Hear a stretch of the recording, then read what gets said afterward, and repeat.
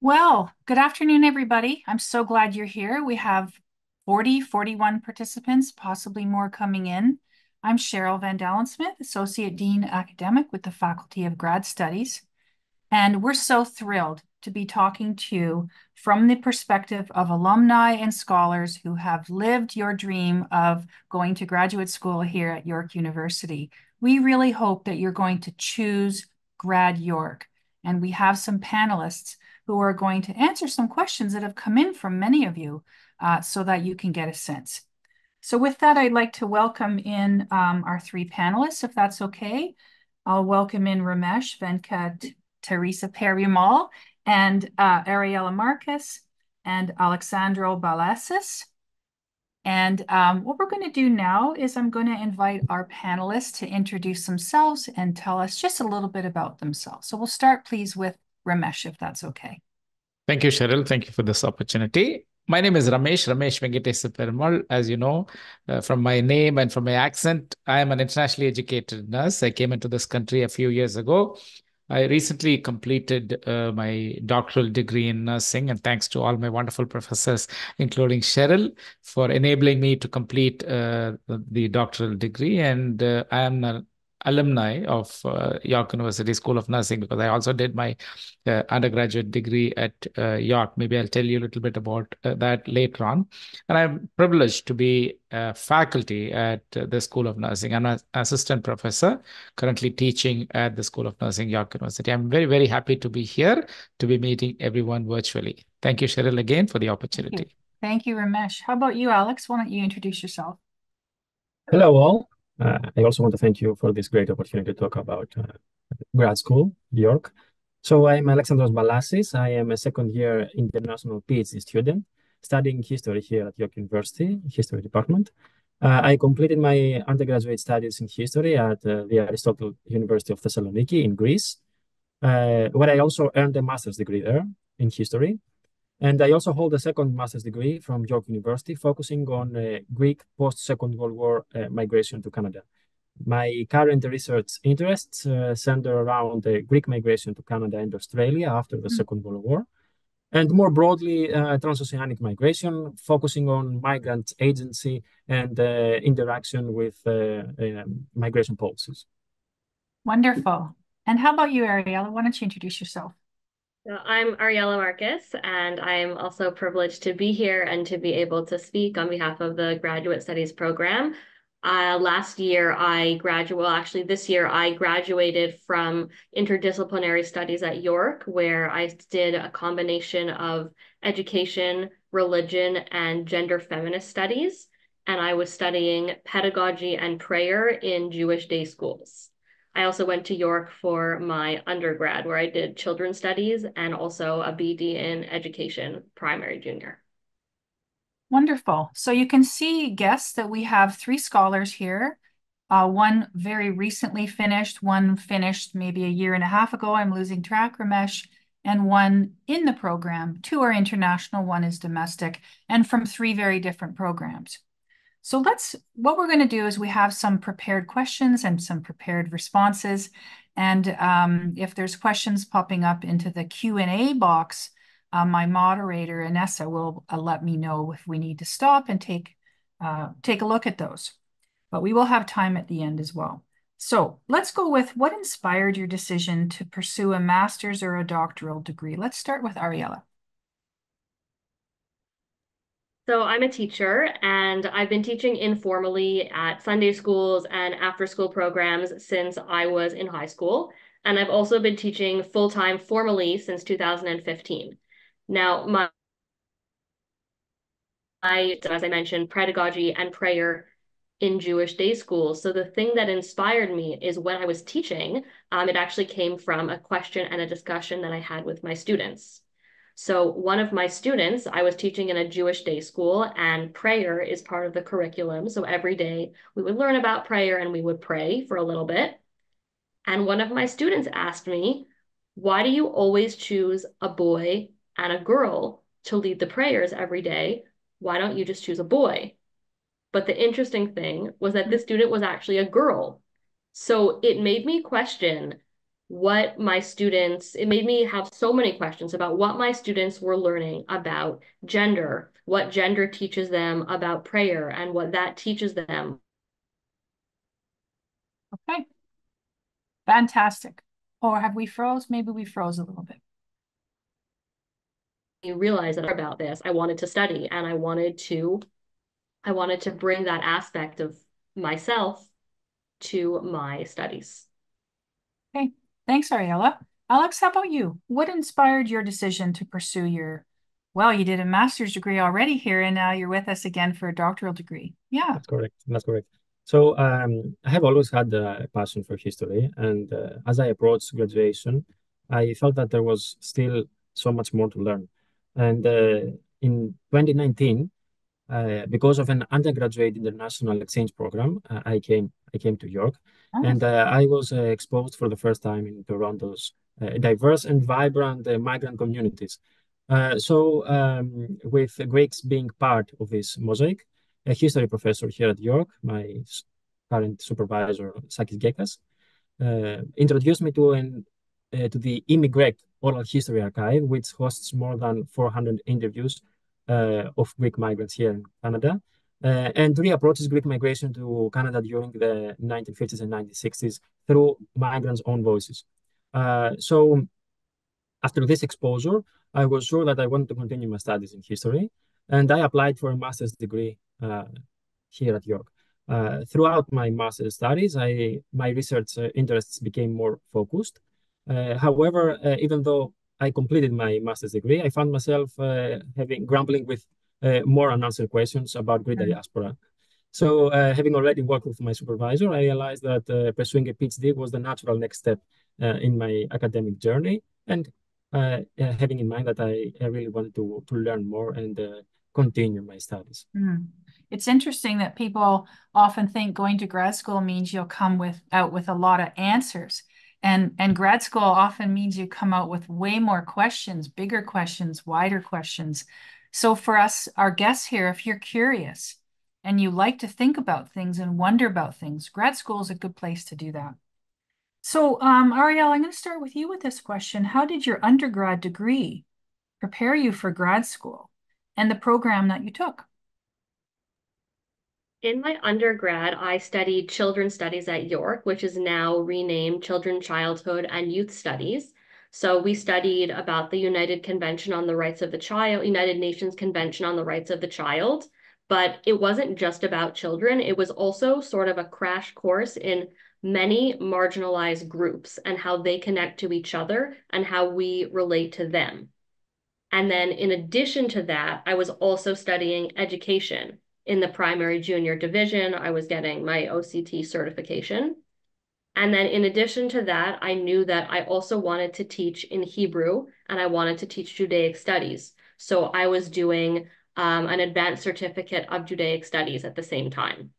And York was really the only school that offered all of those things that I could take in conjunction with each other. So it really let me have the background that I needed to go into my master's degree, especially with the interdisciplinary studies program. I had to have 3 separate programs that I was combining to make something unique. So I found that I did have the background because of the undergrad that I did at York. Yeah. Okay. Thank you. How about you, Ramesh? Thank you, Cheryl. My story is a little bit different. When I came into this country, I came in with an undergraduate degree and a graduate degree, a Master of Science in Nursing. But when I went to the regulatory body, it was a different story. Me and my wife applied to this regulatory body. My wife comes with an undergraduate degree. I come in with a graduate degree, Master of Science in Nursing. They said, no, she's okay to go ahead and get the registration exam done, but you have to have additional education. So you need to go and pursue additional bridging program courses. So then I was looking around, I found an undergraduate program that was there for internationally educated nurses. And this is the only program that awards a degree, a bachelor's degree in the country. So I decided to pursue my undergraduate degree at York University. And I was so unhappy at the time when I started with the program. And I said, no, I've already completed my master's. And why are you asking me to go again, do my undergraduate degree? But when I went in, it was a blessing in disguise because I had the wonderful opportunity to meet with all the professors, learn about their research interests. It was an eye opener for me to learn about the varied research interests that people have, and varied, the professors, the work that they've been doing, an amazing work that they're doing in research. That helped me to actually crystallize my thoughts on my doctoral degree, and that actually helped me to open the door for a doctoral degree. So I really don't regret for taking that step and going and getting an additional undergraduate degree at York University, because that opened the way for me to pursue my doctoral degree. That one motivated me. Number two, to help me to understand a lot of research that goes on with the faculty, the rich resource that the faculty at the School of Nursing have. So it was really, really helpful for me. And what I'm hearing in that story for our guests is a way to process some of the struggles that come with higher education and turning them into an opportunity. And that really helps with longevity and grit, we would say, for grad studies. All right, some people would like to know if any of you have ever been a TA, and I think, Alex, you have been. So can you talk a little bit about the overall time commitment to teaching each week, and sort of what was the experience been like as a TA teaching? Okay, thank you for this question. So actually, it's currently in my second year as a teaching assistant. And as a teaching assistant, I'm responsible for facilitating tutorials for around 50 students, 50. This includes conducting tutorial sessions, attending lectures, holding office hours for student consultation, and dedicating time to preparation and grading assignments. The TA also participates in meetings and collaborates with a course supervisor to ensure the effective course delivery. Overall, the total number of hours assigned to me for the TA position is 135 hours per term. You can calculate how this works for each week, but have in mind that TAs play a crucial role in supporting the course and the course structure, of course, and they enhance the learning experience for the students. So for me, teaching is rewarding, and it's an excellent opportunity to engage with the students, to study and learn new things as a student and a TA myself. And while sometimes those new things are unrelated to my field, they are always very stimulating, and they can always provide me with very interesting new ideas. And also, don't forget that it's a great opportunity for me to practice my English. Yeah, and so having the opportunity to be a TA is provided to doctoral students. There's additional remuneration that can occur, which is great, free money, not really free, but you're doing very important work. But they say the best way to learn something is to teach it. And so a lot of TAs get assigned in an area not their own, and they find that they've grown and expanded. And you get more confident too, because undergrads are coming to you, it's sort of like, what do I say? And you find your footing. Awesome. Why don't we talk about the kinds of scholarship opportunities that have existed for you? Ramesh, I want to start with you if you have something to say about that. Thank you, Cheryl. York University offers a great number of resources for funding, and the resources for funding could be classified as internal funding opportunities and external funding opportunities. External funding opportunities primarily is from the Tri-Council, the SHERC and CIHR, depending on which specialization you are in. There's a lot of, they're very competitive. You need to prepare, you need to consult with your supervisor at the beginning and make sure your proposal is up to the mark, and then you'll be able to get that. And then if you get a SSHRC or a Tri-Council funding, and it can be added to your resume, that's supposed to be kind of meritorious kind of funding, and it's a good addition to your resume. That's number one. Number two, there are a number of internal funding opportunities that are available, and these resources are all listed on the FGS website, and there are the staff members who are working there very, very helpful. You can always go in and ask for help, and they will help you to actually prepare your application. Not literally in the sense they will tell you the technical requirements that are needed for the application.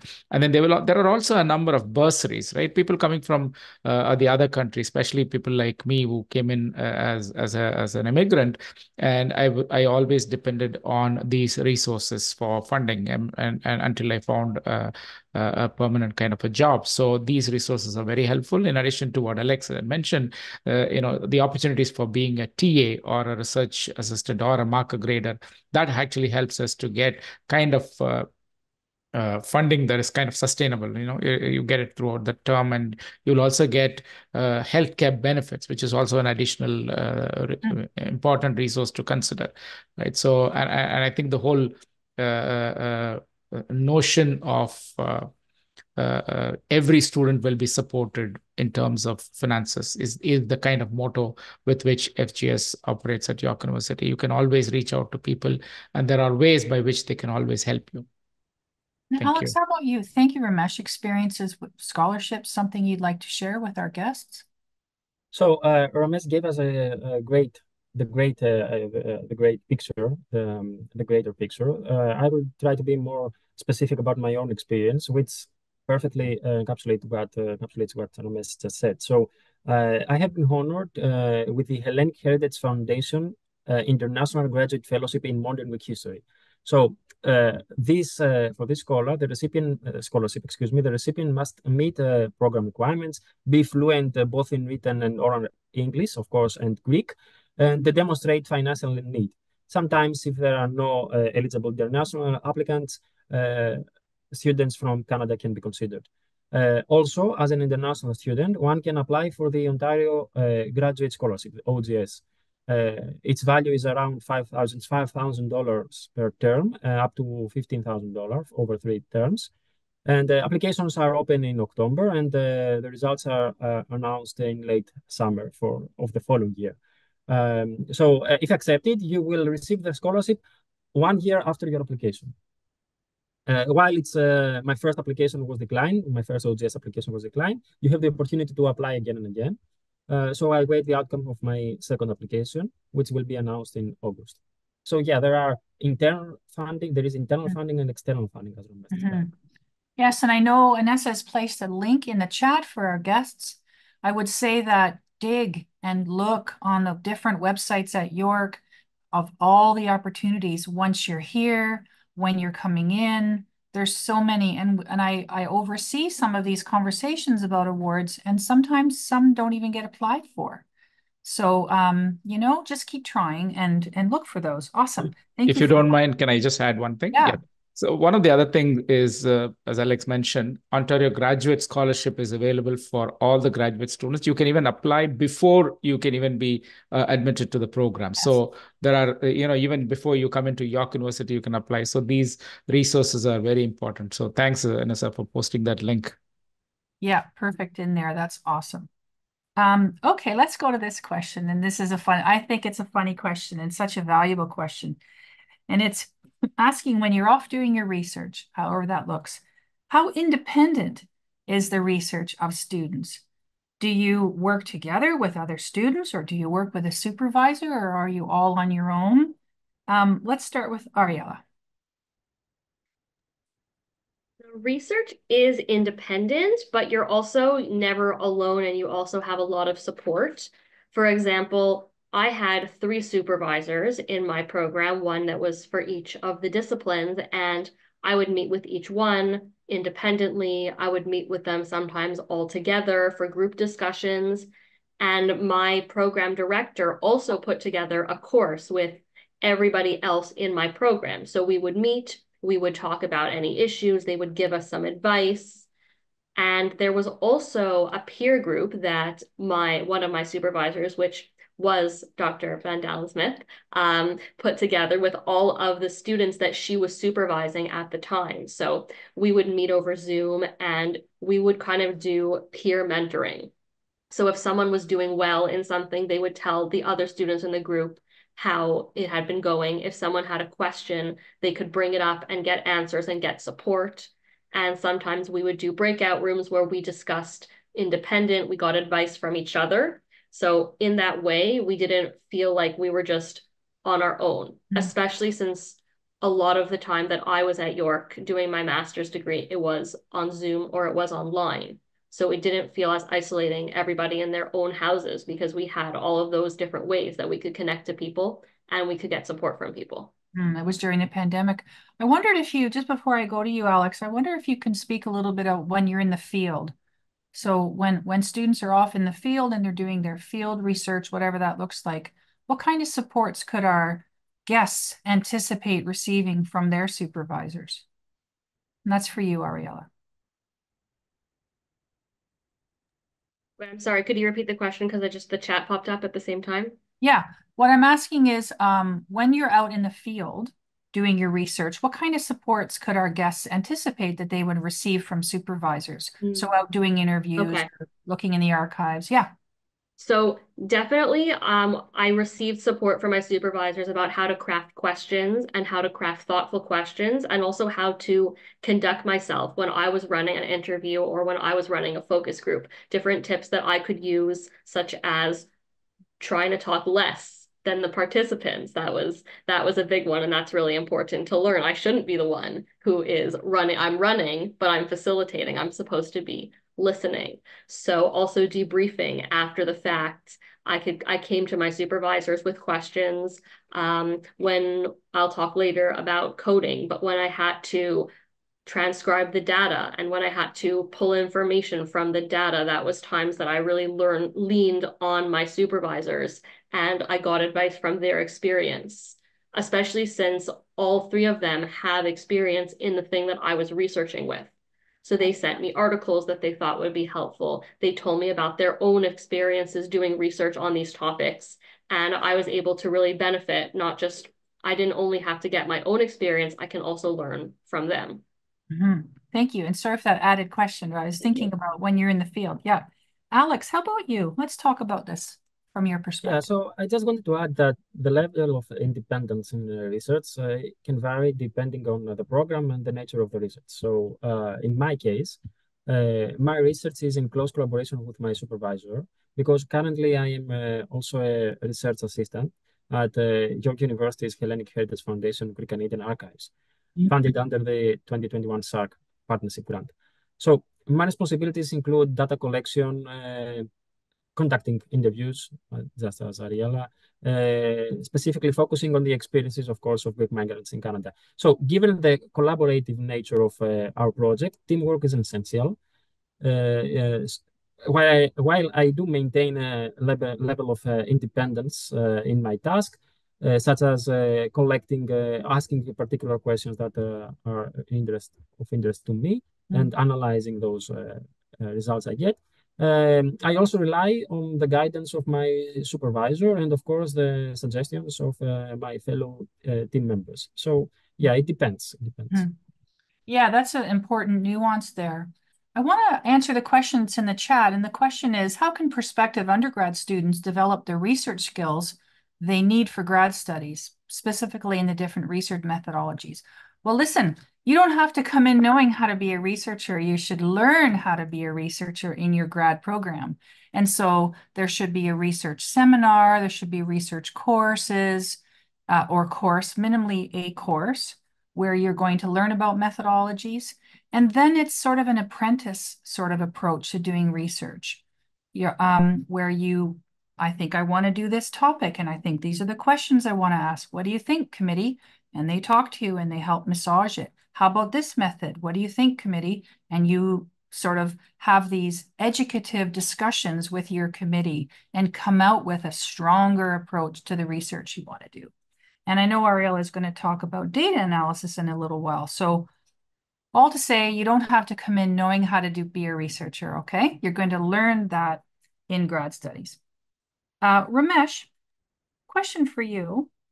How do you feel that you developed over the course of your grad degrees at York? Thank you. Thank you. That's a good question. And when I look back and reflect on how I was during my year one of the doctoral studies and how am I now, I kind of feel I was a different person. I changed a lot, and I'm sorry to bring in again Cheryl's name here. Cheryl was our first doctoral seminar professor who taught us to be open-minded, who taught us to be, be open to all the perspectives in life. So that's one of the first things that you need to learn as a researcher. I was so much into quantitative kind of methodology, but when I came in and I realized that there are a number of worldviews, and especially for my profession like nursing, where you need to have the science and the art combined together. And it makes really a good sense to look at different methodologies. So as a researcher, understanding different perspectives, asking critical questions, though we may not have answers ready, but questioning was important, and that was encouraged throughout the program. So when I came out as a researcher, I felt like I had a lot more questions than answers, and I thought I could continue to ask these questions in my journey as an academician as well. And then, as an academician, as Alex said, this platform gave us a lot of opportunities to be a teaching assistant. So I was participating in actually delivering lectures, grading papers, which I had done in other places, but then this was in Canadian context, which was very important for me to learn the nuances of being an academician. So that was another opportunity during the doctoral degree. And then as a professional, what can I do to make sure that my contribution is there to kind of once you complete your doctoral degree, you become a source for knowledge, a person who generate knowledge to actually improve the profession, right? That kind of a question. And then you ask questions in such a way that you not only are the member who's actually creating those knowledge, but you become a part of a team that actually looks for answers. So it's not you as an individual, it's a team that looks for answers, and that kind of a change. And I feel I'm completely a different person now as an overall, as an individual. And Cheryl often used to say, imposter syndrome catches you during the studies, and you have multiple challenges that come along the way because you have life happening throughout the period that you're there, and you learn to tackle. And I'm grateful to all the teachers, to my supervisor, my doctoral committee, for being so understanding, whenever I had issues. So thank you. Yeah, it's a very large question. How do you quickly answer such a question of how do you feel you developed over grad studies? What I hear in that is being open to changing, to learning, but also maybe unlearning some things. And yeah, that can be very cool. It kind of leads us to the next question. And this is going to be for you, Ramesh, again, and then I'll go to Ariella after. And that is, was there a difference between what you thought grad studies would be like and your actual experience? Yes, that's again a question which can be answered with yes and no. So I had done my master's degree elsewhere, so I knew how would it be to be a grad student. So a little bit, but then this experience was slightly different because I'm doing it in a different country where the education system is slightly different. But the significant difference would be that you decide as a student, as a graduate student, you decide on the focus of research. So when I actually presented my research topic the first time, the committee said, Ramesh, it'll take about 7 to 10 years. So that's the help that Cheryl was telling. The committee will massage it. The committee will help you to crystallize the topic. So that's the kind of help that I was thinking maybe I should go ready with the topic and then I should go ahead and do the study on that particular topic. No, you don't have to. You come with a broader idea. You talk to the committee. That's why the experts are there. They will actually help you to crystallize, and then you can focus on the topic.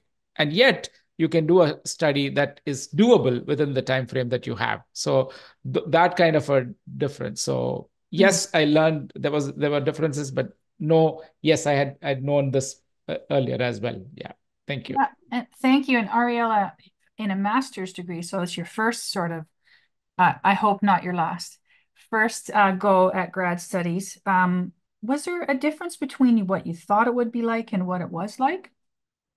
Like Ramesh, I started at the beginning with several topics, and my supervisor helped me to distill them until I got to what I actually wanted to focus on because it was too much.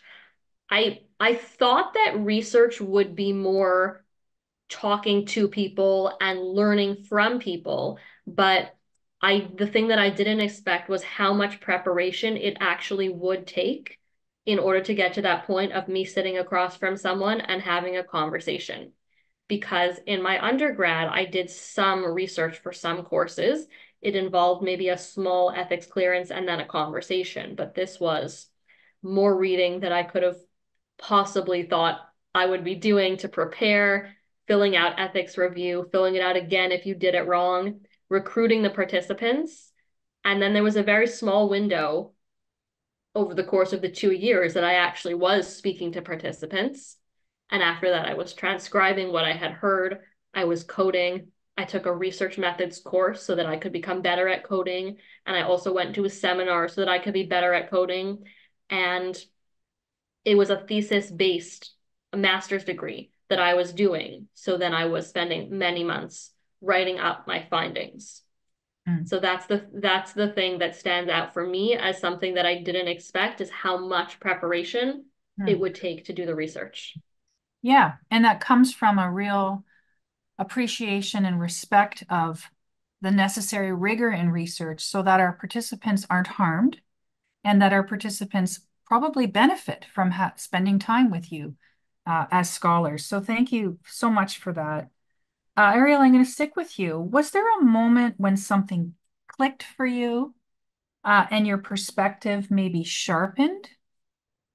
There's a few things. So first of all, when I had more confidence in myself as I was going on with the program, and I realized that I had something unique that I can contribute and I can also bring back from the university to my community, and also that I could bring that from a degree to a career, because I've always loved teaching, and this is a different way that I can make a difference in the field of education.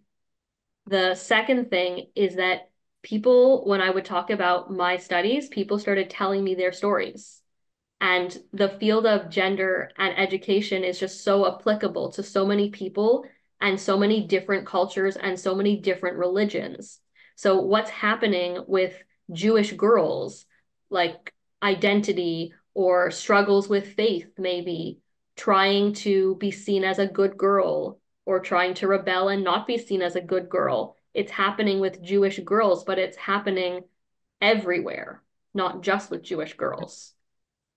And finally, when I realized that the story that I was telling and the research that I was doing is also my story, that's what really brought everything home, because I grew up in the community that I was researching with, and I grew up with the population that I was studying. So that really clarified things for me when I was able to bring myself to my research, not try and leave myself behind, but add myself and my voice to what I was writing. Wow, fantastic. I'd like to stick with that and ask all of you, but I'm being told we're halfway, so we're going to keep going along, if that's all right with everybody.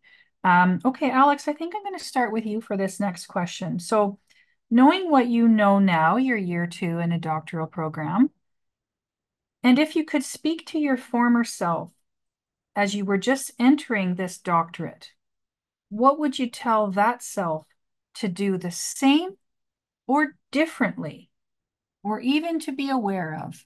Big question. Well, thank you for that one. So we have to remember that grad school is a really long journey, right? So I would tell my former self that I have to be prepared to embrace the emerging challenges, to understand that pursuing advanced studies will come with its own obstacles, and to perceive these obstacles as opportunities for growth and learning, right? So we have to embrace these challenges rather than shy away from them. Also, we have to remember to take care of ourselves, prioritize self-care and well-being, because academia is demanding. Well, I would tell myself to take breaks and most importantly, share my experiences with peers who, while I don't know it, most of the times face the same challenges as I do. And finally, of course, you have to celebrate your accomplishments, whether they are big or small. Yeah, milestones. I have a student right now that as she finishes each chapter, she buys herself yarn. And So that's kind of fun. Ariella, how about you? How would you answer this question in terms of knowing what you now know? What would you tell your former self? I would tell myself to have a thick skin when I get feedback, because all the people that are giving me feedback are doing it for my benefit, and they're doing it because they're trying to help me. I would also tell myself to write every day and also to take breaks, which is, I'm just stealing advice from what Cheryl has told me as my supervisor. And I also would say to take advice from people who were in my situation. So not to feel weird about messaging someone and saying, oh, you're in your second year. Can we go out for coffee and can I ask you some questions? If there's a scholar who I've been reading about and that scholar quotes somebody else, read about that person, read what those people read, and learn from other people who have been in my situation and have been researching the same kind of thing as me. Nice. Okay. Ramesh, I wanted to ask you this question, and that is, when did you start to think about how you might use or translate your degree into a career?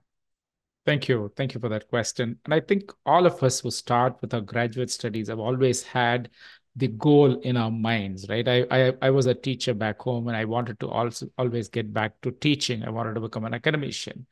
And I thought the best way to get back to academia is by pursuing the terminal degree, which is the doctoral degree in nursing, and then that paves the way to get into this academician positions. Now, when I completed my doctoral degree, somebody told me, "World is your oyster." In the process of getting the doctoral degree, the goal remains the same. I want to get back to academia, become an academician, but then there are other things that I could do as well.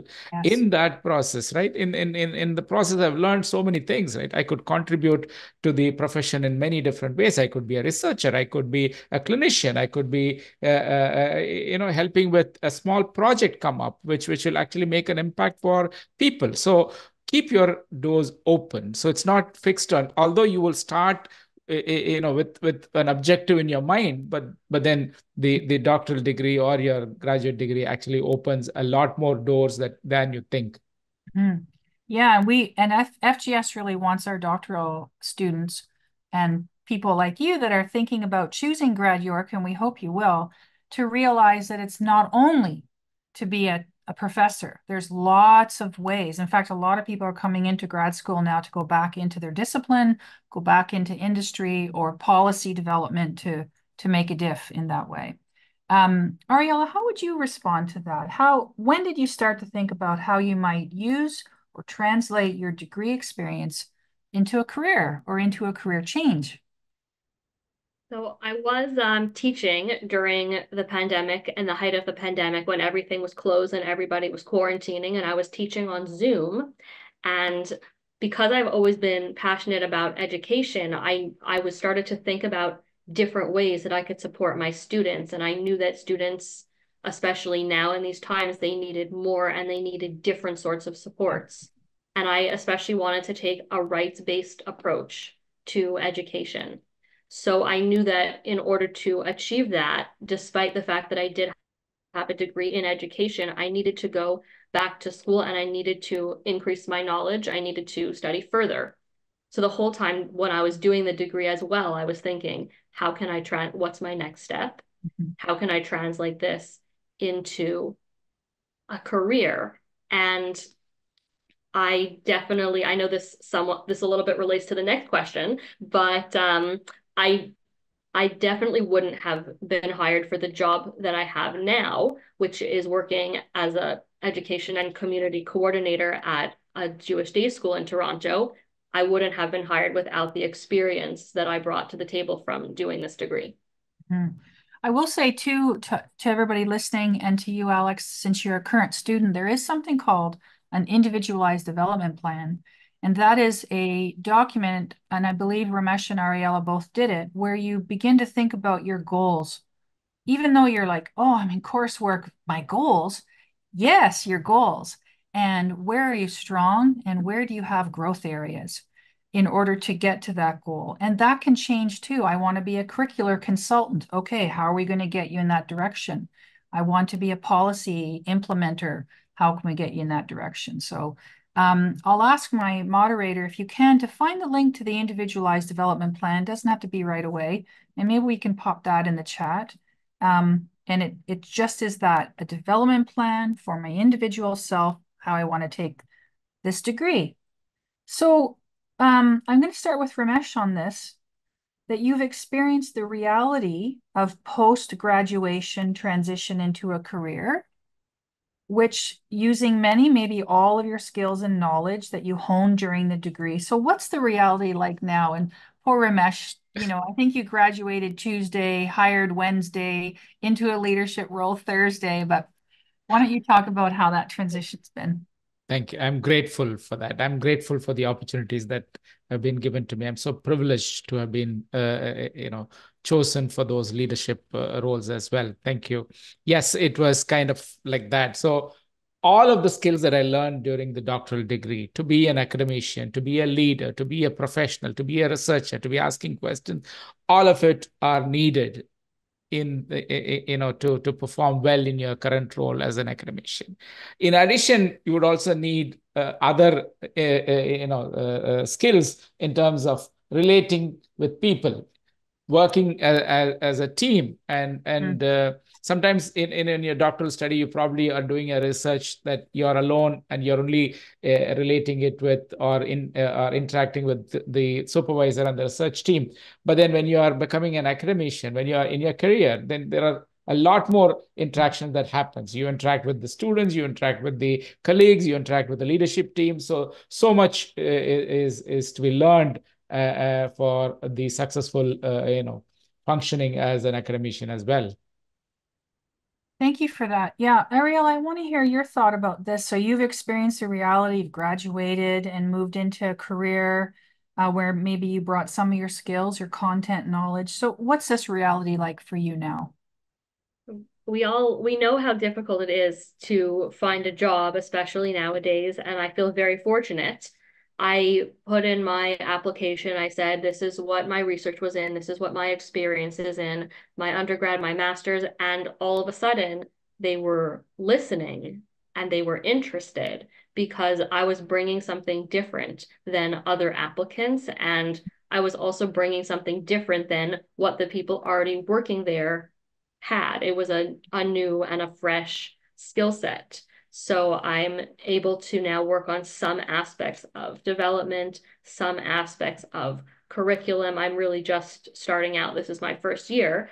And I've also gotten back into teaching recently. And some of my colleagues were surprised. They said, wait, you're a teacher also? They didn't know that because I'm in a different role. Yeah. I'm just thinking about you getting that position, and there was a question in the chat about how do we even get a reference? Like, that's so uncomfortable to ask that reference for that reference. This is why you want to have good relationship with your supervisor and your supervisory committee, because they would know best your skill base, and they would be who you would hit up, if you will, to be asking for a reference. But I want to go to Alex because I'm really intrigued to hear your response to this. What are some of the good surprises that you encountered, and things you wouldn't have known or thought of while you were a student? I'll start with Alex first, and then I'll go to Ramesh. Yeah, thank you for this question. So one of the surprises I encountered was discovering, engaging with and studying a vibrant community that I didn't even know that existed. Growing up in a family with no history of migration and no relatives abroad, I never anticipated the rich and diverse Greek community that I could find here in Toronto. Living in a multicultural city like Toronto with vibrant communities opened up a whole new world of connections and experiences for me. Additionally, I found that being a graduate student was not only intellectually stimulating, but actually really fun and enjoyable. And this is because you have the freedom to research topics that you are passionate about and without other distractions or responsibilities, right? So it was something that I didn't realize while I was an undergraduate student. Thank you. Yeah. How about you, Ramesh? Some good surprises that you've encountered? Thank you. Thank you for that question. And when I was a student, I always looked for answers. I can go to Cheryl, I can go to my supervisor, Dr. Singh, ask for those answers. And I'll just sit quietly because they will be providing me with the answers, or they will at least guide me to where to find the answers. But now I'm in a position of providing their answers. People look up to you when you finish your doctoral degree. You are in such a responsible position where you need to be able to actually, it's not that you have answers to all the questions. No, it's just at least people are looking forward to your contribution. So you have to be prepared to take that leadership role. And by virtue of finishing your doctoral degree, you are bestowed with that kind of a responsibility. So you can't run away from it. You have to grow up to that particular responsibility. So that's something that I learned. Yeah, that was a surprise. Yeah. I was thinking about the question about how did you develop, and any of the students that I've had the privilege to stand beside, I see them get stronger in themselves, more confident in themselves, that they eventually see in themselves what I could see from day one. And I think that's one of the more beautiful pieces of going through grad school is, yeah, you need grit and determination for sure, but you grow and you begin to realize it's not about me, that I'm a scholar for the public good. I'm trying to make a difference for the public good. If that attracts you, our guests who are thinking about choosing York, do you want to have an impact on the public good? Grad school is a great way to think about that. Let's talk about challenges. What has been the biggest challenge, either during your degree or in creating a career? Ariella, I'll start with you. Challenges. I'll talk about during my degree. Firstly, knowing when to stop, because I was very interested in so many different aspects of my topic that it was hard at first to focus it and to distill it down to something that was workable in the span of 2 years. Yeah. And the other thing that was difficult for me is that every person's thesis is unique to them, but there are also rules and standards about how they need to be and how they need to look and what they need to include. So I was doing a lot of reading, a lot of research about how to write a findings chapter, an introductory chapter. I was looking at a lot of examples that other people had sent me, and I was getting advice from my supervisors, but then I would realize that I was missing a key component, and then I would have to start again. I must have written each chapter at minimum 3 or 4 times. So it was absolutely worth it in the end. But while I was in those months of writing and rewriting, I found that very challenging. Yeah, and just to the horror of people listening to what, she had to rewrite it a few times. Ariella defended her thesis and was nominated for a thesis prize. And so I think I just want people to know that it pays off to be so careful. Alex, how about you? Biggest challenge during your degree? So I'm trying to be short with this one. Studying in grad school might seem overwhelming. I think my biggest challenge was time management. So balancing academic demands is not a very easy task. At the same time, there are really stressful periods, particularly the comprehensive exams for PhD students, which exacerbate this challenge. Mm. And also, at the same time, for me, as an international student, there were times that I felt homesick. Yeah. Homesickness emerged, and making it difficult to concentrate on your own goals. But of course, you have people here able to help you, and of course, the university provides resources for students to cope with these feelings, both of overwhelmness and homesickness. Yeah, it's similar to what I was going to ask you about being an international student, both you and Ramesh. Like, were there resources and services provided at York for folks that are newcomers to Canada? Can you say a little bit more about that, Alex? Yeah, I was planning to talk about that in the following our discussion, but I think that York International gave me the most the best idea of how university works and where I can go